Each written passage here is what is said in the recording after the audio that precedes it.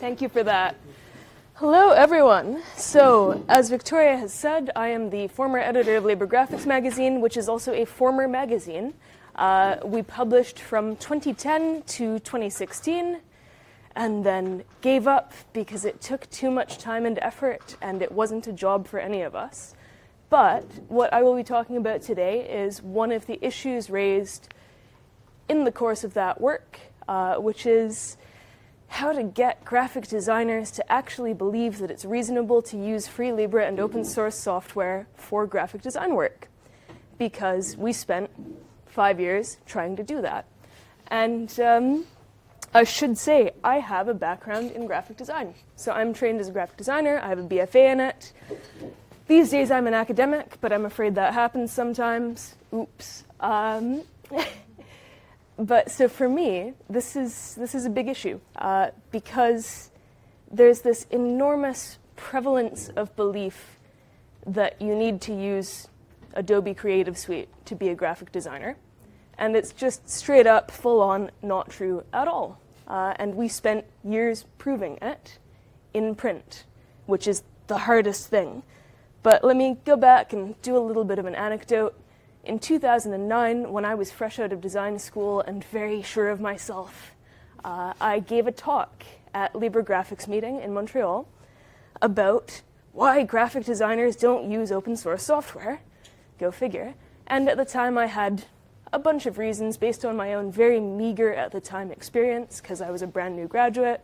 I was working a bit, I was exhibiting a bit, I had friends who were designers, but you know, not very big experience to draw on to say, here is why unilaterally graphic designers don't use your software, to a bunch of open source software developers. And the reasons I gave don't matter, but they're roughly the same as the reasons I bring to you today with 9 years more experience and no more empirical data than I had at the time.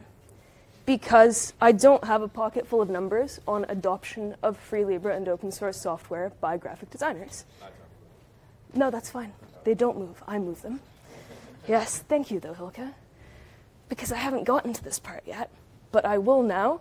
So in 2010, 2 colleagues and I, 2 friends, who run a design studio called Manufactura Independente, which is based out of Porto in Portugal, we did this. And this was done at Libre Graphics Meeting 2010 in Brussels, where we are now. And this was a thing that we were commissioned to do by an arts organization that was running LGM that year. And we liked it. So we made this little print publication of work on Libre Graphics. And, you know, it was okay, right? We got better after that. But having done this one little thing, we decided that we wanted to do it again and properly. So from that point, for the next 5 years, we spent far too much time and far too much of our own money publishing a quarterly print magazine on professional quality uses of free Libre and open source software. And it was very pretty, and we used all of the normal things that people who develop free software use. This is a little artist's rendering of what our Git logs look like. We use GitLab. At the time, it was Gitorious. And you can see, you know, how we worked on it. I did the majority of the editorial heavy lifting. They did the majority of the layout. And so you see these sort of spates of activity. Eventually, we convinced our columnists to actually contribute through the version control system as well, which was pretty good. And because we licensed it under a permissive license, we wound up with things like this. Some random other people decided that they wanted to do a collection of the first volume of the magazine.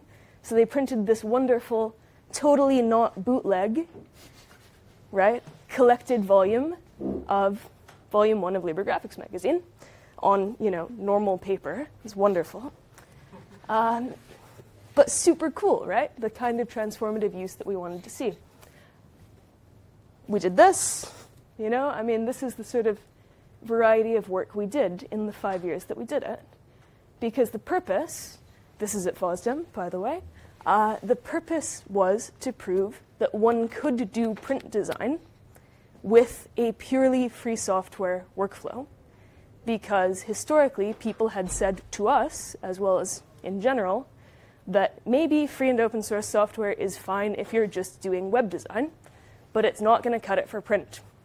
So we spent 5 years fighting with Scribus, for example. Ha ha ha.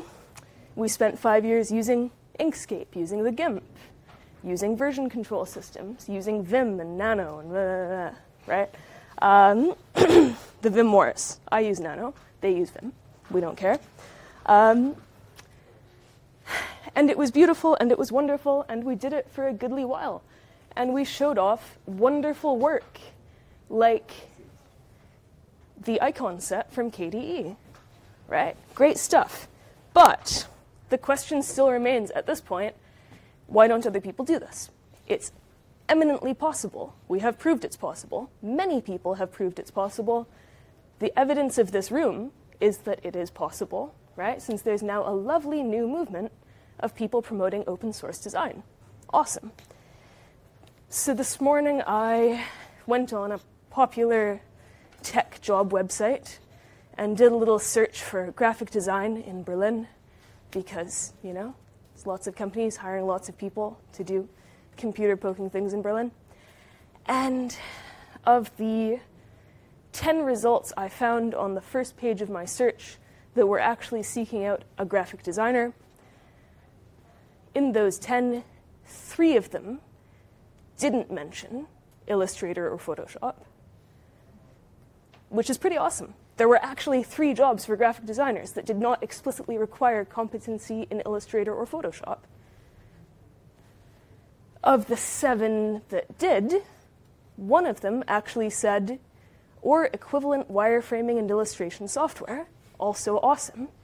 But that means that in my very unscientific survey of 10 jobs, 60% of them required that you have competency in Adobe Creative Suite in order to get the job, period. Now, given that these days I have rolled over from being a designer to being an educator, I find this enormously problematic. Because if I want to wander into a graphic design classroom and teach a bunch of university students how to be designers, they're going to want to learn Adobe Creative Suite because they will look at the marketplace that they will be walking into as graduates and they will say, ah, this is the thing I need to do to get a job. It was like this when I was in design school. We rebelled when in our 3D modeling class they weren't teaching us Rhino because some people said, yes, but we need Rhino to get jobs.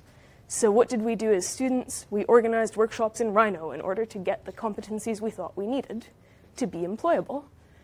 Because unfortunately, I wish we lived in a different world where we didn't all need to be employed, but, you know, rent tragically must get paid.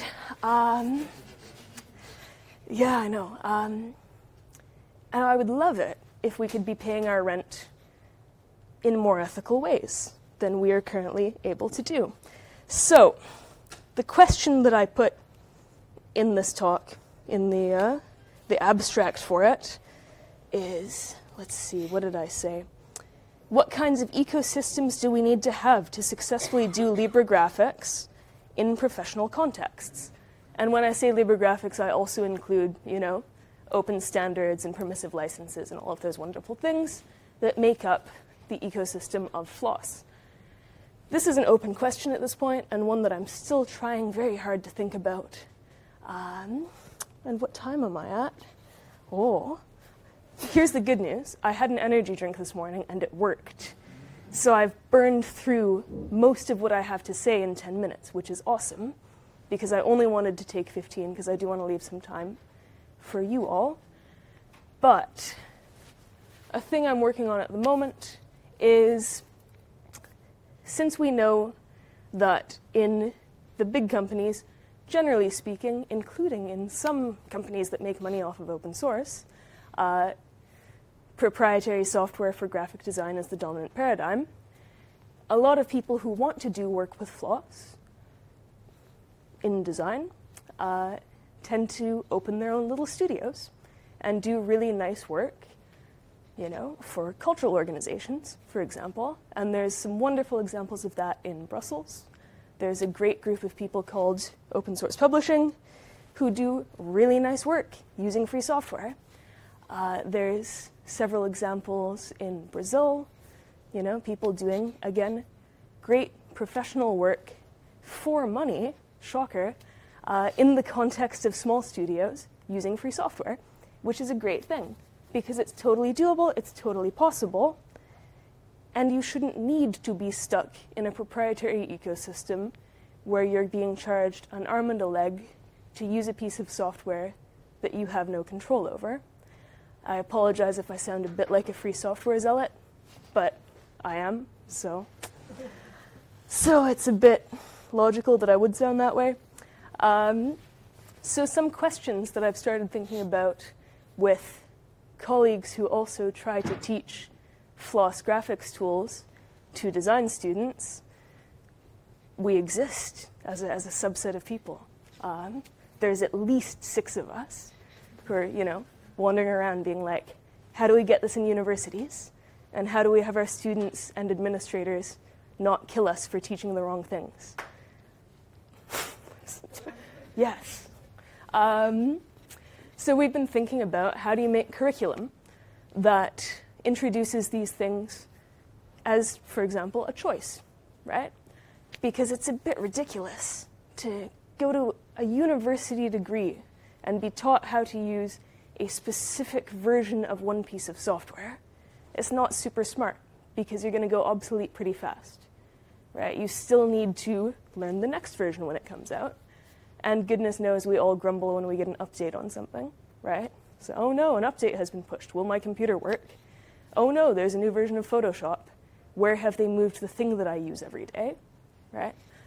So it seems a bit counterintuitive that we spend 3 years or 4 years teaching students how to use a specific thing that then goes out of date and treating that as necessary. So one potential paradigm, choice in software education. So thinking about how you teach the principles of design while also providing students with options about how they execute on those principles.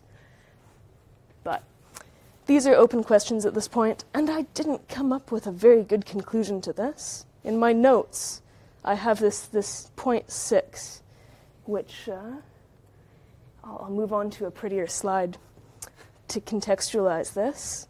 My very illuminating note for myself is, as I look back at what we did with Libre Graphics magazine, I wonder how we feed into the education employment ecosystem. And, you know, unfortunately, I've walked up here with a little story and a lot of energy and no conclusions to this, other than, wouldn't it be nice if we could get out of the clutches of Adobe as people feeding into systems that, you know, rely on open source, right?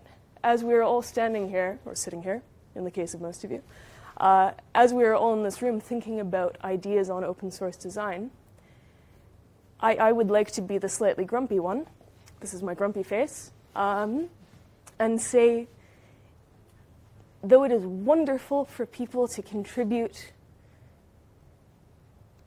design of any kind to open source software projects, not products, that's a Freudian slip. Though it is wonderful for people to be contributing to open source and free software in any way, it would be so much better if we were all using free Libre and open source design software instead of the big hydra that is Adobe Creative Suite, because it's just as good. The only reason you're not using it is because you're not used to it or because you're locked in by, you know, corporate interests and your own education and. Yeah, wouldn't it be nice if we were better people? Here's some magazines. I'll stop talking now. Thank you.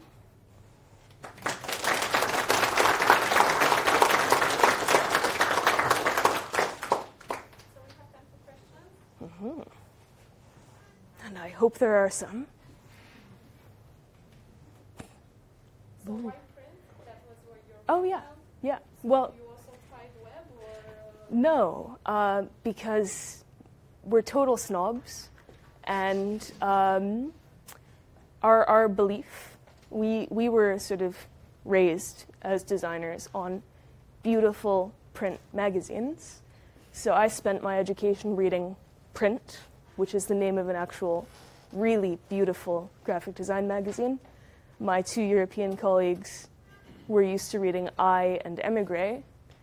And, you know, like, when we were in school, I don't know how it is now, print was still super important, right? Like, young graphic designers and older ones get their hands on magazines and read them and enjoy them and hand them to other people and put them on coffee tables.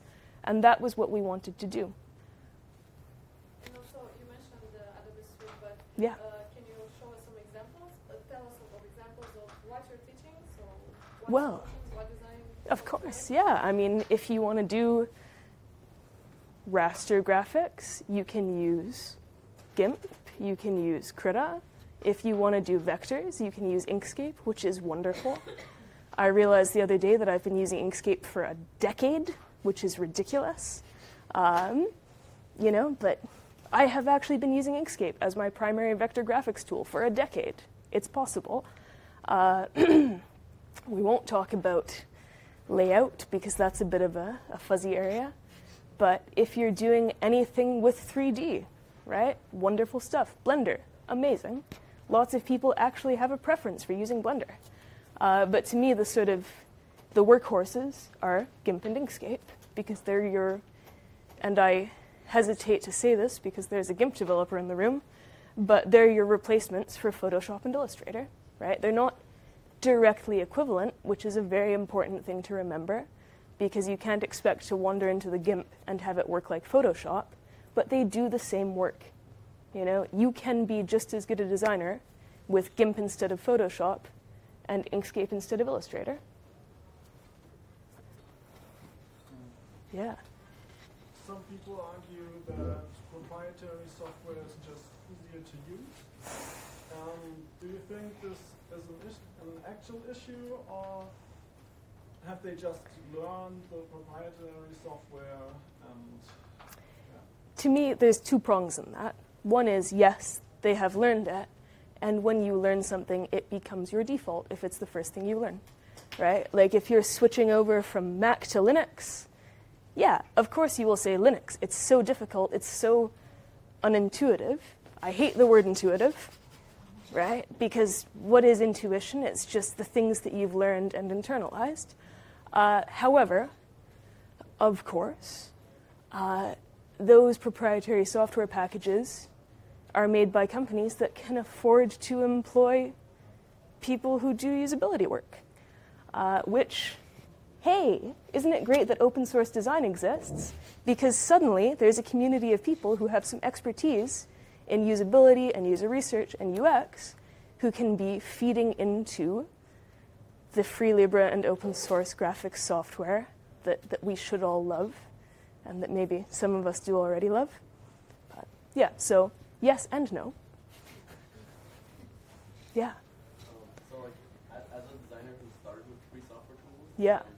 sort of as an internship had to use the proprietary tools, Mm-hmm. I think like it's very easy from our perspective to be like, oh yeah, those tools are so great or whatever, like if only we could use Adobe stuff. But actually there's a lot of really basic stuff that Inkscape gets right that Illustrator is just garbage at. Sure. And it's just, we're used to like working around different issues, I think. Yeah. And like a lot of it just comes down to what you grew up with, and that's what people are comfortable with. Totally. And that's the thing we need to remember about all software, right? We're always all working around things. Whoop. Goodness. Are we?